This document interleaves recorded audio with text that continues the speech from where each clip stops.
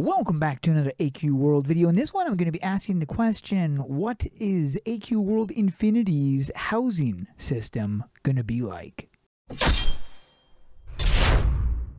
If you guys enjoy this one, do me a favor and tap that like button, smash subscribe, and hit the notification if you want to stay up to date with all of my content. A lot of my viewers are not subscribers, so I'd really appreciate it if you do tap that subscribe button. Big thanks to all my YouTube members for all the support you guys give me. If you're interested in joining my YouTube membership, tap that join button down below. Housing is not a new concept for AE. They do housing in a lot of their games. Going right back to their original game, Adventure Quest. Now, to obtain a house in Adventure Quest, you need to take out all of the trees to make room for your house, and then you can build your house once you've purchased one.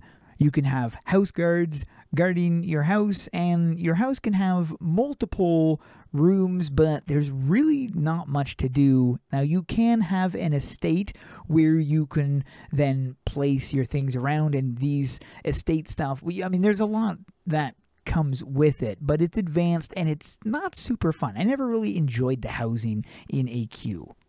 If you've played Dragon Fable, then you're aware of the housing system in there as well. Now, it is very bare-boned. You can still place items in your house and whatnot, but the interactions outside of that's rather limited. Even Epic Duel has a housing system, even though it is also in itself extremely limited. Now, the game that really nailed housing, it made it almost too advanced, is AQ3D. The AQ3D housing system is way beyond what I would have ever expected AE to do with the housing. Broom Tool really did an amazing job with the AQ3D housing system.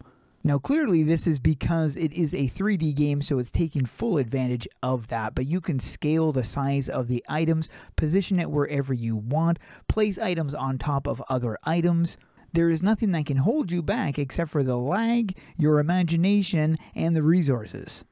Because in the AQ3D housing, you can build pretty much anything you want.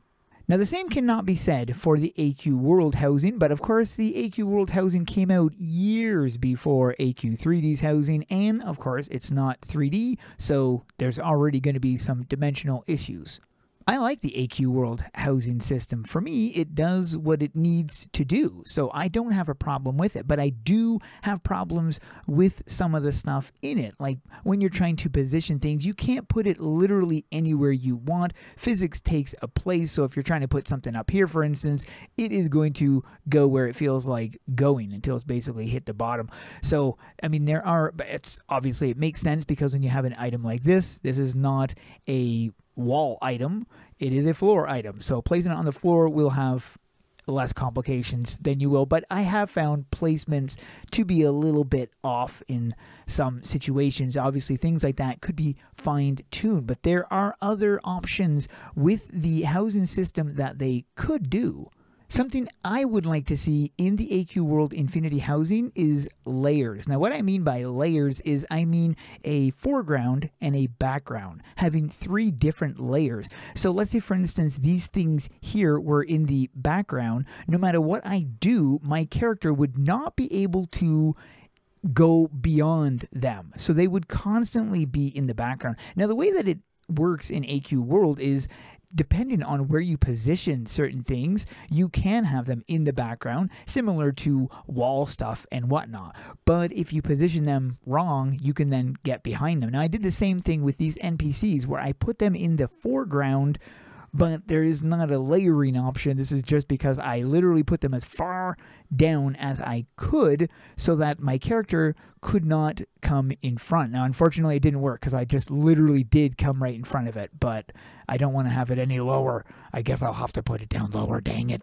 Like, imagine if I had this Immortal Joe plushie, but then you have other options. Upon just placing him here like this, there would be a little option popping up above that would allow me to position it into the foreground, the background, or the current layer I'm in, which would be the default layer. Now, what this could mean is if this was in the foreground, I could place it right in the middle of my map, and my character, no matter what I did, would not be able to go in front of it. because it's in the foreground. Now, as I said, depending on placement, you are able to have things in the background, and you are able to have it in such a way that you cannot get in behind it. But I would also love it if there was a way to really have these things in the foreground. I did the best I can, but there still are ways to be able to get in front of them, which is something I would like to see not happen in AQ World Infinity. Another thing I would like to see with AQ World Infinity is scaling. And what I mean by scaling is having a scaled items. Like, imagine this thing right here, this paladin. If I could have this any size I want. Now, I do have a large version of that said paladin, but what if I only had this one size and I could change it to any size I want, from really small to really big? Having an option like this would be super, super handy. Now, we really don't know what housing is going to be offering in AQ World Infinity, but we do know Artix's stance on AQ World Infinity is to keep everything 80% the same with 20% improvement. One of the features they added in AQ World was having the house items being able to face left or right, and this was a huge feature for me. Quite often prior, you would have to farm the left-hand version or the right-hand version if you were wanting a specific side. You don't need to do that anymore. Now you can just have one and then just flip it any way you want, which I think is so handy. But having another option to be able to scale the size would also be a big win. What features would you like to see in the AQ World Infinity housing? Let me know in the comments below. Thanks for watching. We'll see you guys in the next one.